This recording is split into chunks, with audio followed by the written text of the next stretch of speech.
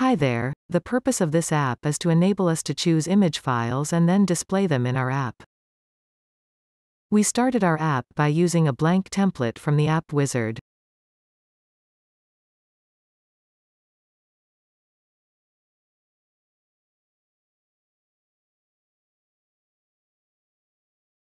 Then in the content section of our Home tab, we added an Ion grid component.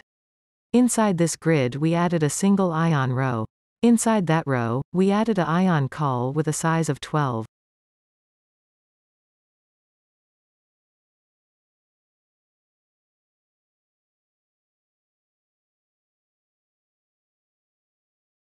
We changed the display of the column to be flex and also set the properties to ensure that the content of the column is centered. Inside this column, we added an Ion image component.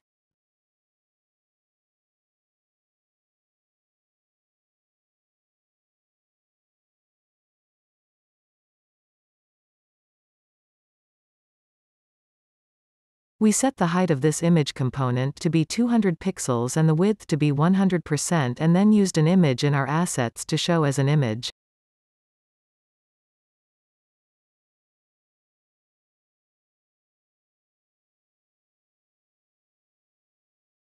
Our page has a footer this time around, so inside the footer we have added a button and a file input component.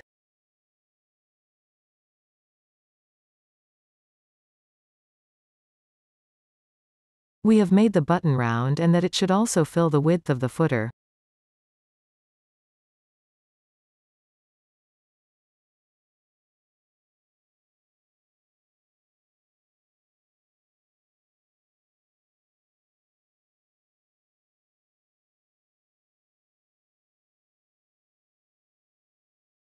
The file input we will add to the footer should not be visible, so we hide it. It will be activated from a button click event. We have also ensured that the file input accepts images only.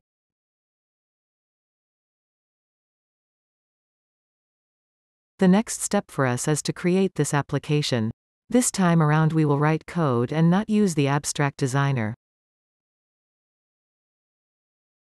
Hi there. In this code example we demonstrate how we create an app to show an image that is chosen from the system. The approach that has been used is the same across all our applications, but we have written code this time and not used the abstract designer. As usual, we have a home page, which is made of a tab with a header and a footer. We also use a grid with a row and a column, so that we can add our Ion image component. In the footer we have added a button and a file input. When the footer button is clicked, it activates a click event of the file input. This then fires the change event of the file input. We then read the selected file from the file input and then display it in our image.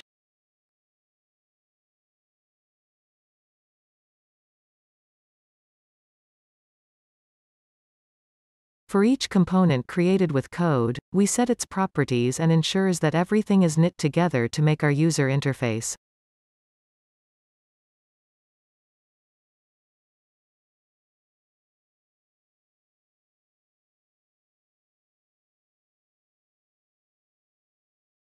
As you will note in the code, we are creating a parent-child relationship between the components, just like we usually do with the wireframing application.